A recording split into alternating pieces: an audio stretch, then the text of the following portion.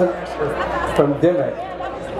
If you want some, maybe we'll just pass it around the crowd. You can take a good look at it. You guys thirsty up there? You know, I've got to say, it's got to be a lot more fun to be out here, don't you think?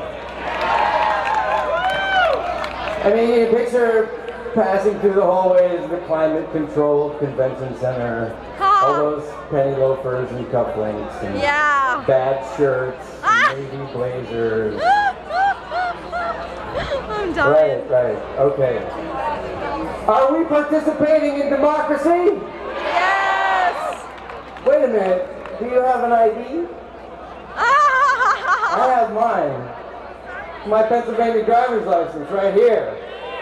And I asked the police behind who's taking pictures of everybody if they could put them up on Facebook. We could just tag ourselves and make it easier for them. Yeah! Just so they know who you are that's here. They know who I am.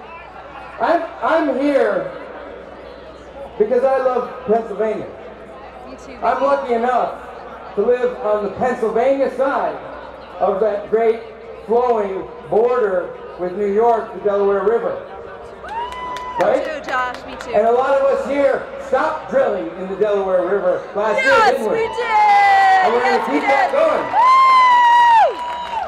But I want to just talk briefly because there's a lot of amazing people who are going to come up here. I want to do the math, right? I want to take a little bit of a page out of Bill Clinton's book. And I want to do a little bit of the arithmetic. Because we know that we've got democracy out here. But something else is happening in there. Something far more nefarious is happening in there. And I wonder if you could tell me what you think it is when I break this down. Money, baby. You've got, I hear a few suggestions. We've got 2.3 million private water wells in Pennsylvania. That's more private water wells than any other state in the Union. Indeed. Pennsylvanians know what it means to depend on the water in the ground. Yes. We live on it. It is our life force.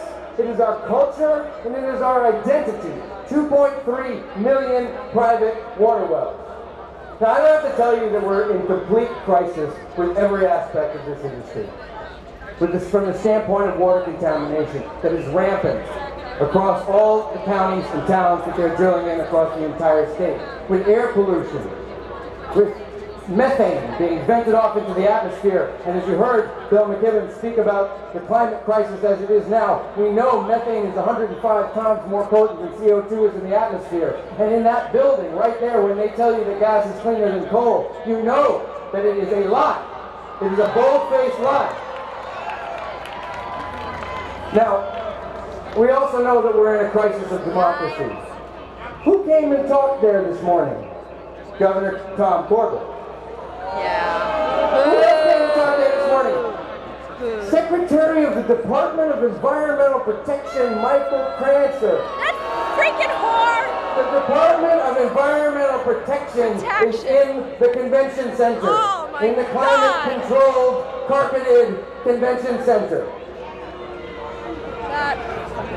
So how much is 2.3 million water wells worth in dollars? Well, the previous Pennsylvania Department of Environmental Protection and the previous governor did a little bit of a cost analysis. When the water was contaminated in Dimmick, and it is still contaminated. It is still contaminated no matter what the EPA press releases said. The EPA tests told me when I read them that the water is contaminated. They have explosive levels of methane, they have polynuclear aromatic hydrocarbons, they've got arsenic, they've got sodium, they've got evidence of contaminants from gas drilling, and we know that they are there. And for the EPA to come out and throw those people under the bus, it's shameful. Shameful. It is shameful. And we have to hold them accountable for that. Horrible. But the PADEP came in and they said anyone whose water had more than 7 parts per million methane was contaminated, and we're going to build a water line for you. You remember this? Yeah. The last thing that Ed Rendell almost did. We're going to build you a water line. The water line price tag was $12.5 million Drop for in the initial bucket. cost. $12 million. 13 gas wells went bad in Dimmock. Okay? The projection from the Pennsylvania Department of Conservation and Natural Resources is 180,000 gas wells in Pennsylvania. 13 went bad in Dimmock. So what's the rate of failure? If you watch The Sky is Pink, and you might have, you know that 5% of the cement goes bad immediately upon drilling. So immediate contamination, 5%. What's 5%? Times 12.5 million, times 180,000. Well, it's $1 trillion. Wow. It's $1 trillion. That's the bottom end. And the well cement keeps failing over 50 years, over 30 years, 50% of them fail. The contamination in Dimmock was 9 square miles. If you multiply that by 180,000 by the percentage that will fail immediately, you have 90,000 square miles. That's twice the size of Pennsylvania. So what these people in there are doing is stealing. It's stealing your future. It's, you know, we know. I'm not quoting some left-wing think tank when I quote those statistics. I'm quoting Schlumberger, the #1 fracking company in the world. I'm quoting ConocoPhillips. I'm quoting the industry's own statistics. 5% failure. If 5% of airplanes crashed, we wouldn't have airports.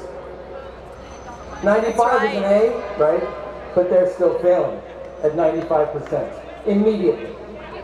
So what these people in this room are doing is condemning Pennsylvania to a permanent situation of life support that's going to cost the citizens between $500 billion and who knows what. $1 trillion they are taking from out underneath you, out underneath Pennsylvania. It's staggering. But this is the math. If we have Dimmocks across Pennsylvania, which we do, hundreds of cases in Bradford County, cases in Tioga County of flammable water, cases all across Butler County, all across southwestern, southeastern Pennsylvania. I mean, northwestern and northeastern Pennsylvania. So, oh, I think I've emptied the room. So, what are these people in here? They're part of a very sad legacy that we have in Pennsylvania of robber barons who would exploit this state and contaminate this state.